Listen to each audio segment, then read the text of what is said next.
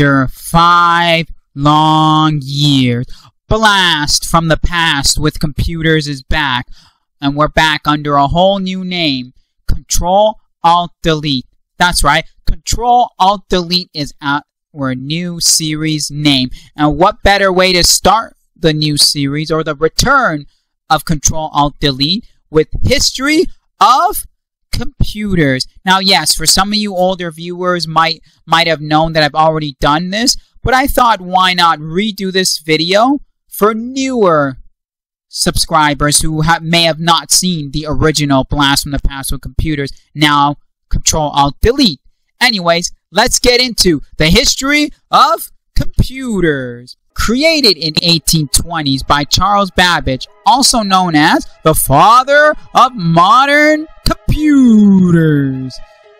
He created the mechanical computer, which could only do simple calculations like solving tables of numbers like a logarithm table, and it was steam driven.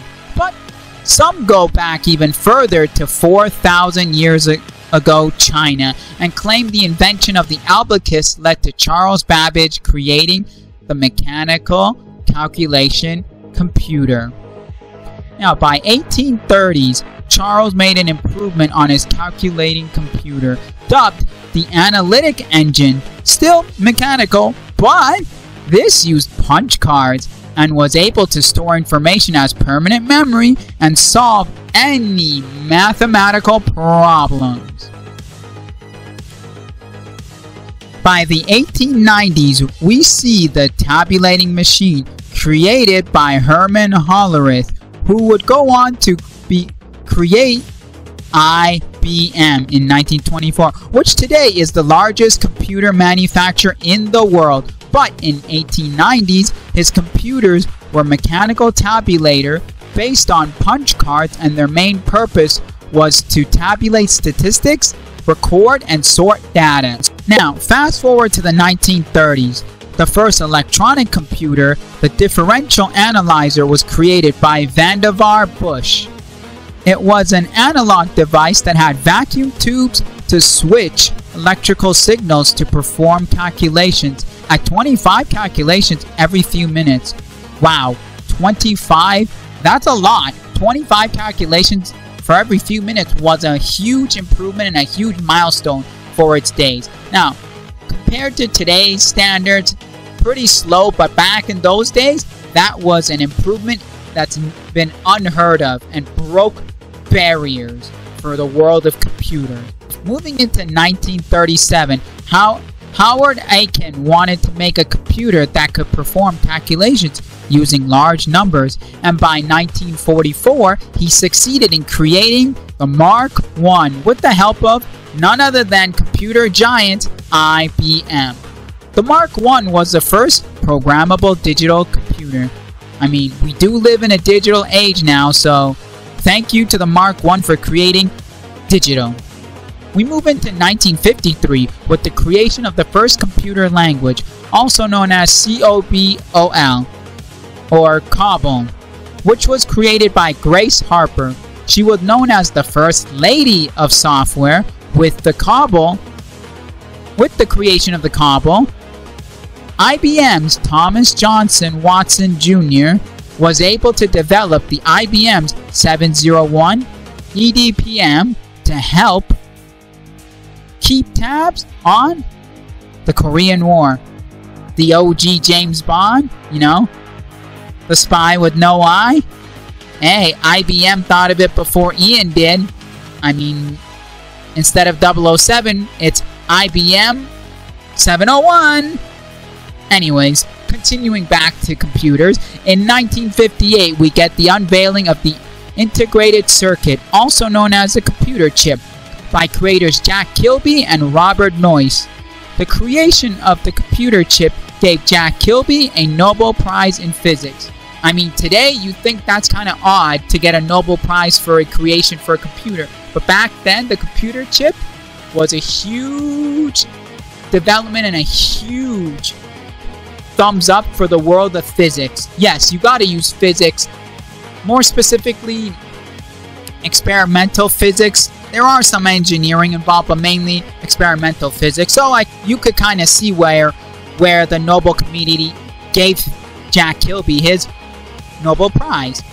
Now again, going off topic now, but going back to computers, we move 10 years later. Yes, at this point we've had a huge hiatus in any development in computing. And 10 years later, which would be 1968, we would get a prototype of the modern computer at the Fall Joint Computer Conference in San Francisco by Douglas Engelbart. It was called a Research Center for Augmenting Human Intelligence. Engelbart had a live demonstration of the mouse and graphical user interface, also known as the GUI. And with this marks the development of the computer for the general public. I mean, thanks to Engelbart, we all have computers in our house. Well, slowly started integrating computers into our house till now. By 1969, Ken Thompson and Dennis Ritchie at Bell Labs produced the UNIX, or Unix, operating system, which made large-scale networking of diverse computing systems and the internet practical by using the C programming language. Well, we brought up the programming language and using the C. Who do we thank for that? We have to thank Grace Harper, because without Grace Harper, we would not have what Bell Labs, Ken Thompson, and Dennis Ritchie creating the Unix operating system. Now, just 1 year later, which would be 1970, Fuji Matsuoka and Robert H. Barnard unveiled the first dynamic random access memory, also known as DRAM, the Intel 1103. And to this day, most computers use the Intel chip, which shows the importance of Intel.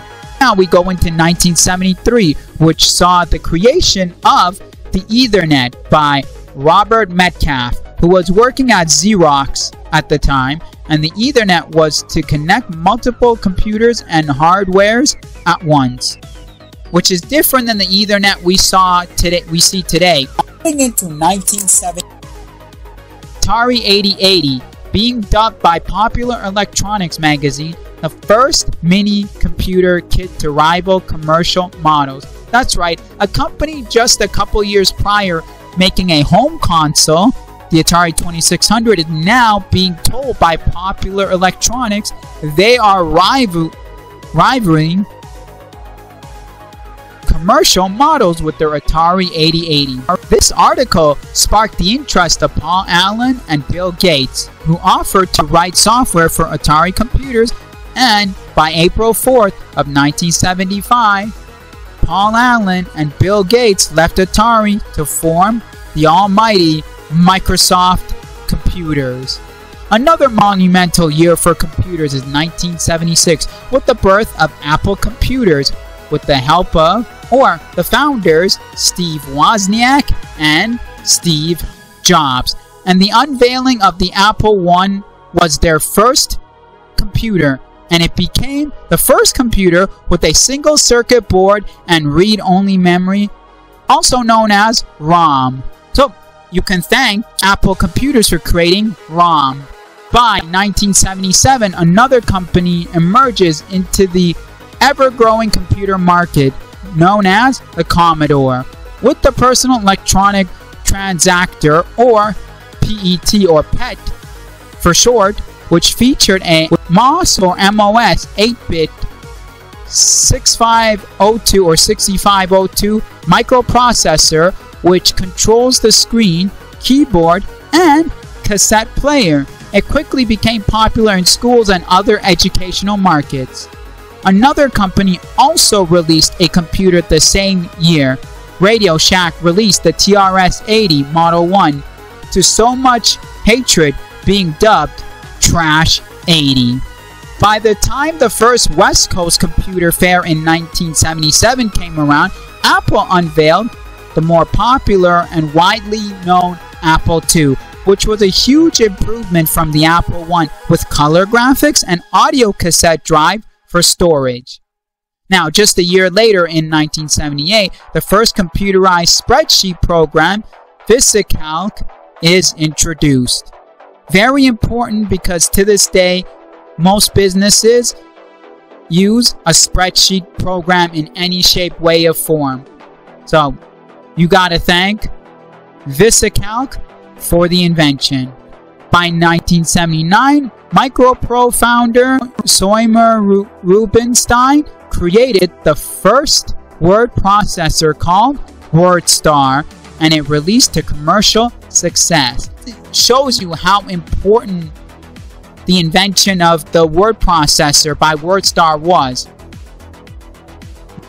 Since 1977, we haven't seen any new computers, but by 1981, that would all change with IBM's first personal computer, the Acorn.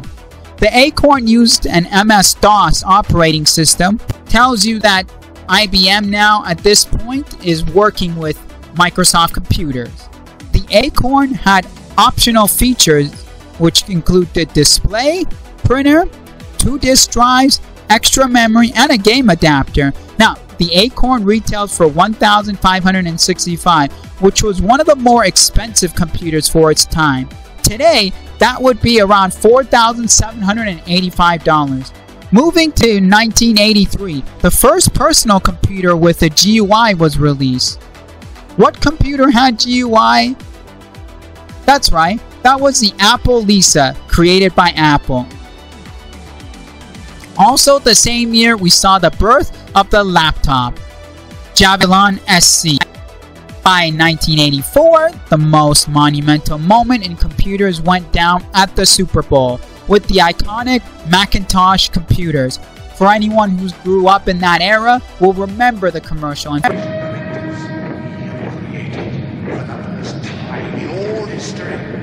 garden of pure ideology, where each worker may bloom, secure from the pests, obeying contradictory thoughts.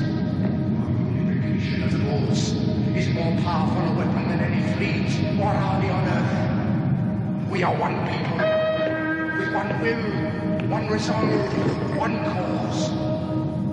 Our enemies shall talk themselves to death, and we will bury them with their own confusion. We shall prevail. On January 24th, Apple Computer will introduce Macintosh. And you'll see why 1984 won't be like 1984. Now, seeing the Apple Lisa by 1985, Microsoft releases Windows.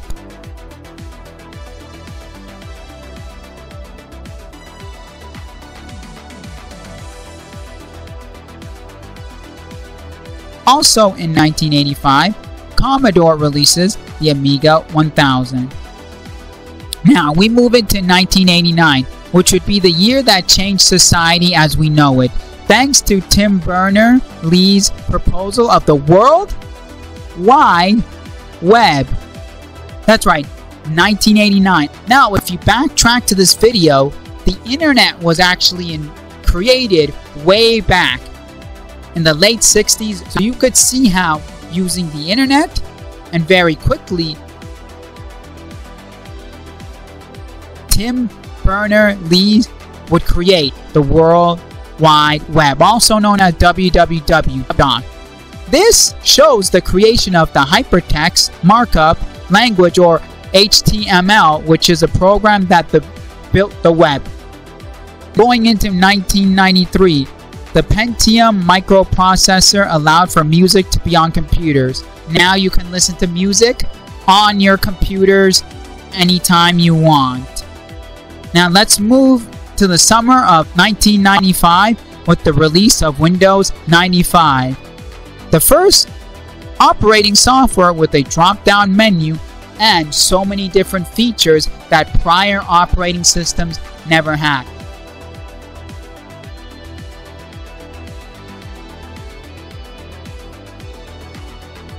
Going into 1999, the Wi-Fi is developed and it covered a distance of 300 feet. Yes, the Wi-Fi, 1999. Now, in the new millennium, we saw Windows Me and Windows 2000, which Windows Me flopped, and because it was mostly a business computer or a business operating system. And by 2001, Mac OS was released with 16 different versions. Also, the Mac versus PC ads were dominating, with the Mac getting a bit more superior at the time. Also in 2001, Microsoft released the Windows XP, which moved away from MS-DOS and was the most used operating system till 2014, when Microsoft stopped all support. Now we go backwards again to 2003. We saw the first 64-bit processor by ADM called the Athlon 64. In 2004, Microsoft saw the competition with web browser thanks to Mozilla releasing the Firefox 1.0, and within 5 years it exceeded 1 billion downloads. Continuing on, in 2006, Apple created their first Intel-based dual-core computer, dubbed the MacBook Pro, and to this day, their most successful line of computers. And by 2010, we see the birth of the tablet with the iPad. And then 2011, Google released their first computer, a Chromebook, which was running Google Chrome OS, thanks to their purchase of Android softwares. Now today, computers are everywhere, whether it's a desktop, a laptop, a tablet, or a smartphone. There is no denying computers change the world. Some say for the better and others say for the worse. What do you say? Certainly, a lot of things would not have existed had computers not. Who knows what kind of world we would have been without computers? I certainly wouldn't want to know. Anyways, we are back, and we'd like to thank you for watching The Return. If you'd like to see more computer history and computer videos, hit that subscribe button, hit the bell button to be notified when we upload more videos. Any topics that you'd like me to talk about regarding computers, comment down below. This has been Control-Alt-Delete.